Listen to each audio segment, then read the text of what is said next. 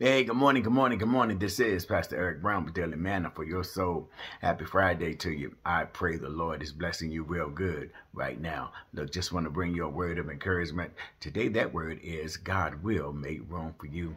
Oh, can I tell you, when we look over there in Genesis chapter 26, we see Isaac, the son of Abraham, the son of promise. He's beginning to make his way in the world, and it's a famine going on, and he finds himself down in the land of the Philistines. But I'm here to tell you, God came to him and spoke to him and let him know that I'm going to be with you, just like I was with your father. I'm going to bless you. I'm going to bless your descendants. I'm going to bring you into that land that I promised your father. Your seed is going to be a great nation. The same promises that I gave to your father, I'm giving to you. I'm just here to tell you, God was about to work a work in the life of Isaac. I'm here to tell you that God was about to make some room for him. He was down there in the land of the Philistines with King Abimelech. And as he was there and a famine was in the land, Isaac began to plant crops. And the crops that he planted, God gave him 100-fold return on everything he planted. His flocks grew, his cattle grew.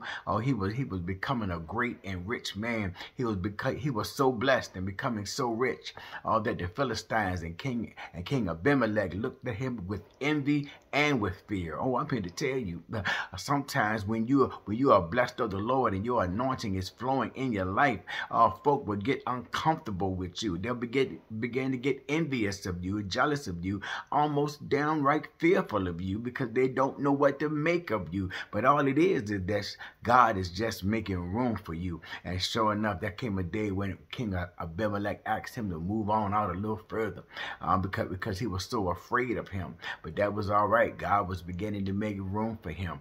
Watch this. Isaac was out there and he wanted to dig some wells, so he dug a well, and God blessed him with water. But don't you know, one of the shepherds of the Philistines came and began to quarrel with him and say that this well is ours. And so Isaac didn't argue. He didn't fuss. He just moved on a little further. Why? Because God will make room for you.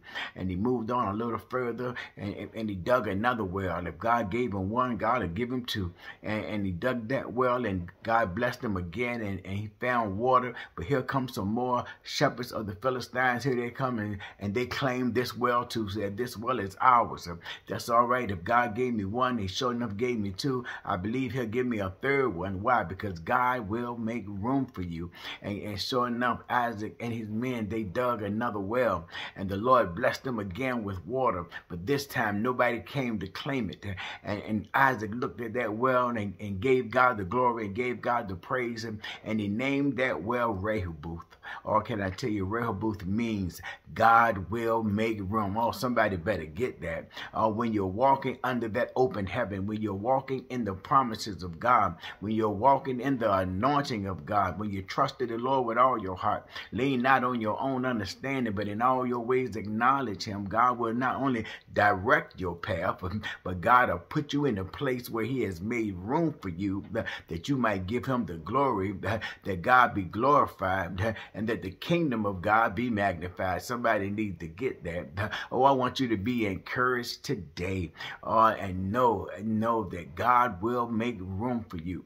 No matter what your enemy is doing, no matter what your enemy is saying, no matter how your enemy is attacking, no matter how your enemy may be trying to constrict you and stop you and block you, it doesn't matter what the enemy is trying to do, but he won't be able to circumvent the will of God for your life. God said, I know the thoughts and I know the plans that I have for you, the thought for your good and not your evil, to bring you to an expected end. God has a place for you. God has room for you.